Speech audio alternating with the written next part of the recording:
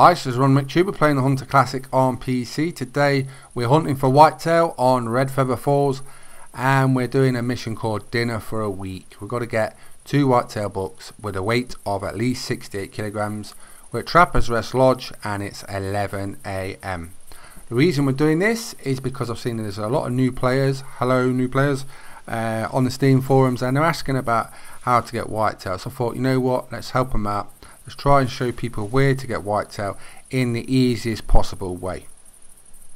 So all you need to do, we'll take a look at the map, is you start here at Trappers Rest Lodge, 11 AM, and you walk straight down the path from the lodge straight to this tree stand where I'm marking on the map. Nice and easy, you can't get this wrong. And you will find whitetail in this area every time.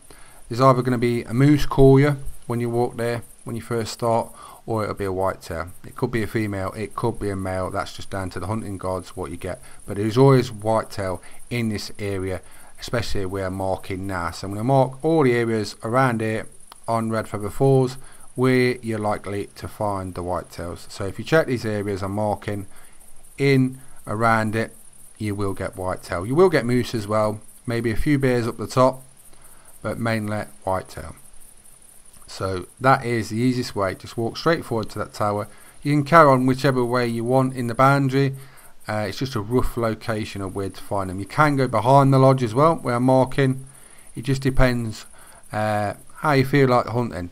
To be honest, the lodge straight to that tower is the quickest, probably easiest way to find whitetail in the Hunter Classic without using tents.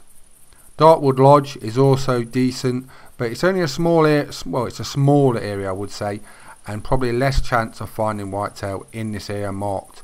Often you will get elk here as well, so if you have to elk, you get elk there in that sort of area, so you might get elk instead of whitetail. But this area we're marking near that tower is like the whitetail. It's a whitetail haven. You do get some very big moose there now and again. I've had some really big ones like 220, nearly 230 there, so it's good to check for moose as well. Got the 300. We've got to get 2 of these whitetail male bucks at 68 kilo and above, which isn't that hard a mission, but I'm just doing it mainly to show the new players where to find whitetail, because if you're new to anything and you don't know, you need to be shown, or you need to learn, don't you, before you know how to do what you're doing. So that's just normal, there's nothing to worry about. Sometimes you can get a little confused when you start new games or new anything. You've just got to have a little bit of patience at the start, and you will really enjoy the game once you get into it. I do miss playing it. Sometimes I do play Call of Wild a lot. I see some people have asked recently, like, when are you doing classic videos? So that's why I've been saying recently I am doing classic videos again now. I just had a little break from it for a little bit. I have played for 11 years, remember, and I've shot about everything you can do in every single way, in every rare, non-typical.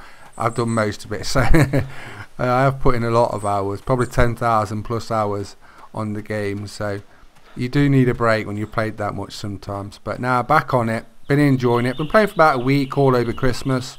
Again, Call of Wild a little break, and just been playing classic. But about now, when you come from that lodge, normally from 11 AM you get a call. We've just had a moose call. It can be a moose call, it could be a whitetail. It just depends on what you get. But when you come to about where this tree is, if you haven't had a call, often where that tower is, you'll get some around there. It could be a male or female, or straight forward where I'm looking now, there can be a whitetail or a moose sort of in this location. So just be aware, just crouch walk. You don't need to prone. You do have to be cautious with big whitetail, especially. They are very spooky, some of the spookiest in the game, but as long as you crouch walk, take your time, you will be fine. Right, come on whitetail, where are you? I can see some in the background already walking, and lo and behold, there is a very nice whitetail. Hello butterfly. That is a really nice one actually. Now the whitetail, often the really big ones, what you're looking for, 85 to 100 kilo. Anything in that sort of range, right, the weight is quite important, and so is the rack.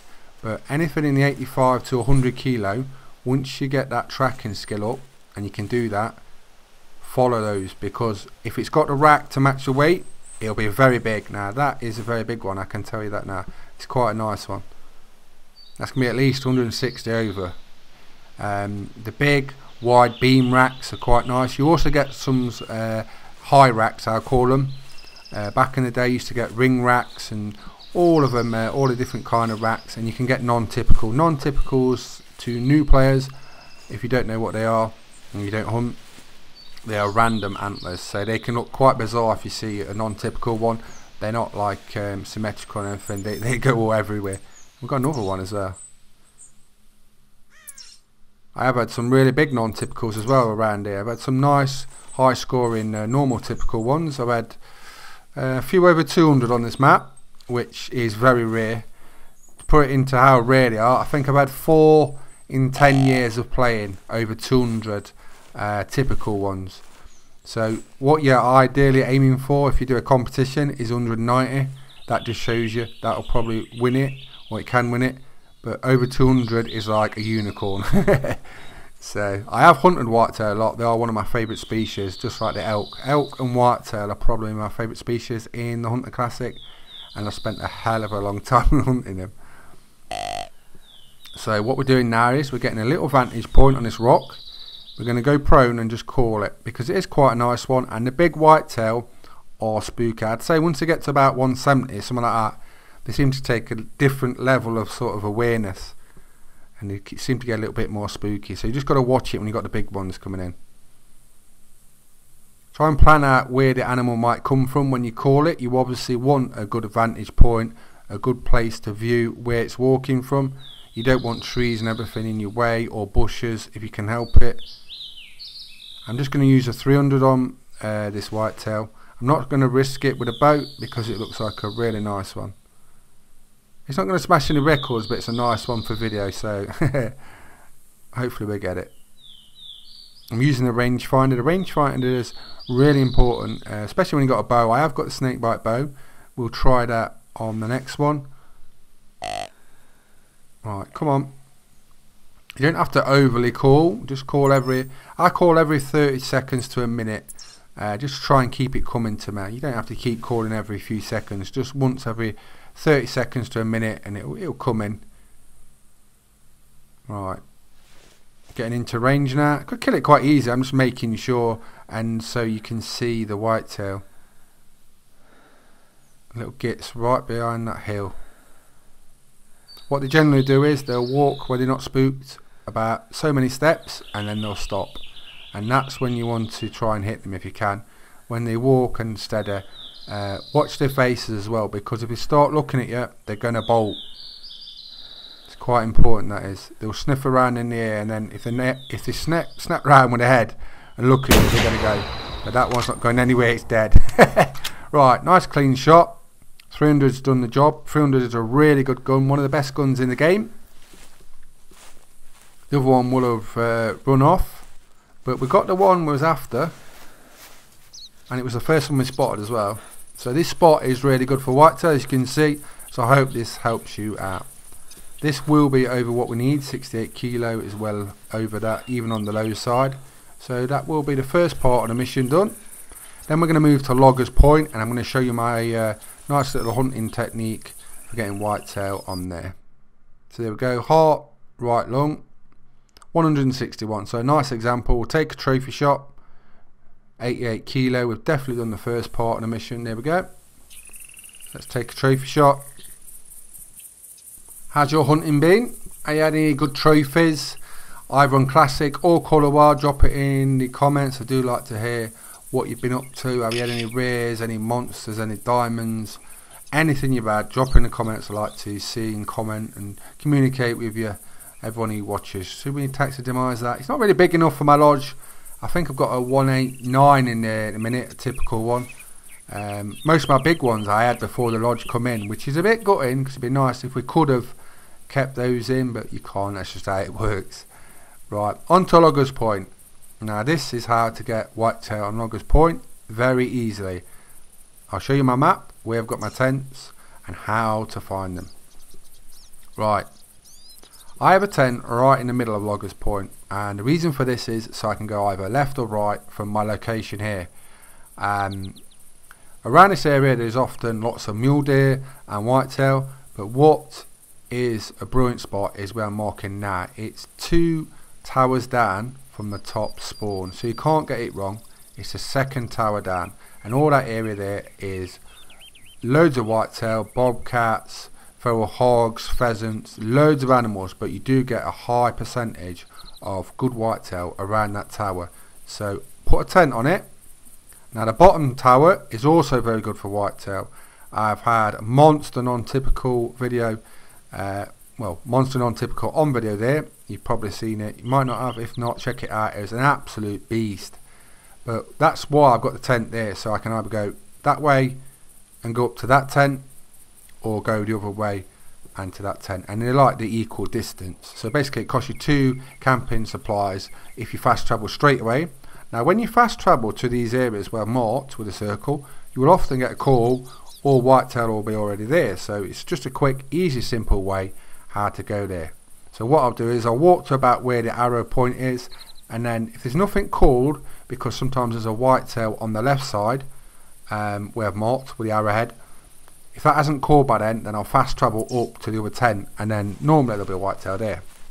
So we're going to try it out now, and let's see if it works. It does generally work. It's quite a simple tip, quite easy. So put the tents on the towers. The reason towers are in those locations, it's a mule deer, is because there is animals in that area. That's why towers are where they are. So we had a mule deer. Sometimes it's a whitetail in front of us that calls, but it's a mule deer this time. So what we're going to do is we're going to fast travel up to this tower here, and hopefully we'll get some whitetails around us. It doesn't always work like this. There is often whitetails here, but sometimes it's pigs, bobcats and the like. But what you have to do is you have to prone and then go in the tower. Now when there's bobcats right on you when you fast travel, they might spook, and sometimes when animals spook, it's like a domino triggered reaction. They'll spook everything in the area and they all run and spook each other. So when you come to this tent, prone and then just crawl into this tower and then take a look around. So we managed to get up in the tower, and I hope we haven't spooked anything. We're going to let a call out. I'm just doing that just in case there's a whitetail in a bush or something around and I haven't seen it. Sometimes that will happen. You look all around 360, examine every little particle in the map all around you, and you're like, there's nothing there, and then out pops a bush, some, you know what I mean, you just don't see it. So we're just going to have a quick glass round and see if we can see any whitetail. Normally there's 2 or 3 in the area, and it's just a good place. A good tip with the Hunter Classic is keep your options open when you're hunting, because you might be hunting for whitetail and then you might see a big pig like we're seeing now, or a big pheasant.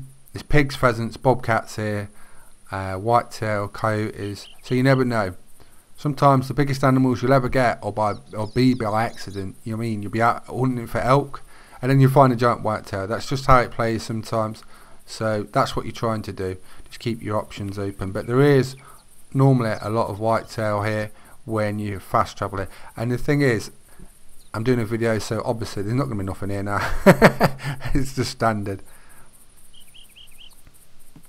There's news recently about the turkeys, Hunter Classic and turkeys. They're getting remodeled, so I will be hunting those a lot when they're out. I can't wait for that to be done. Turkeys is one of my favourite species. Where you going, piggy? Can't see a whitetail at the minute, so I'm going to try and take this with a snake bite. Perfect. Right, stay there. Down you go. Snake bite is very good. Shoots pretty flat up to about 32 metres, so if you get 32 metres away from the animal, shoot it, boom. You should nail it every time. And we have got a whitetail, which is absolutely tiny. 25. Oh my. That is a baby. We don't need that. We need something better than that. Even if it's a weight. But then again, I could shoot it. Sometimes the really small animals, small racked animals like that, are actually as rare as the really big ones when you get the really tiny ones. Back in the day, there used to be one where it used to have 2 little prongs facing up. But that model's not in the game anymore. But it used to make you laugh when you seen it. Should we shoot that pig? We shot one there. Yeah, shoot with a bow. We'll have a little trick shot. Hello. What's that? Here's a nice whitetail, I think. Yeah, look at that. That is definitely a nice whitetail. So that will complete the second part of my mission, and I am going to take him out. But as I was saying about the turkeys, they're getting remodeled. I don't know when that's exactly going to be in the Hunter Classic when that's been done, but we will be hunting them. The very first competition ever I won, it was played in the Hunter Classic. I won it, and it was for turkey. That was the very first comp ever done. I think it was like 93 it scored. Back in the day, turkeys used to score up to like 90-ish. Then it went down to like 70s. So a 90 is basically the same as a 70 now. Really rare, and I had a 93 that won that comp. And that was the very first comp in the Hunter Classic. Nearly 11 years ago. That's unreal. Right. Hopefully I don't blow this. That is a good one as well. Oh no. I think we're blowing it. That's running away really fast, and that normally means a body shot. He's confused. He's running in circles. I can't believe that. I thought I nailed that. I can't see any blood. Normally when you get a really good shot, you see loads of blood on the floor. And the way that's run off, he's still going. I think we blew it. I'm going to be annoyed with myself if we have messed that up, because that was quite a nice whitetail as well. It had a high rack. This was about a 120 there, whitetail. That had a high rack, like I was saying earlier. Quite nice. Some of the really big high rack ones, I actually prefer them than the long wide beam ones. Let's just check this blood, because I'm not sure about that. I swear I nailed that. Let's have a look. Where's the blood? I can't see any. Is that it? Lung heart. So yeah, we nailed it proper. You can't see the blood easily though. It's under the grass. Ah, there it is, look. So yeah, we did nail it. I'm surprised it ran off like that with that shot, because that is normally a pretty good shot. But right, we'll just have to track it down. It did look quite a nice one though, so we'll definitely complete the mission once we found it. Here he is.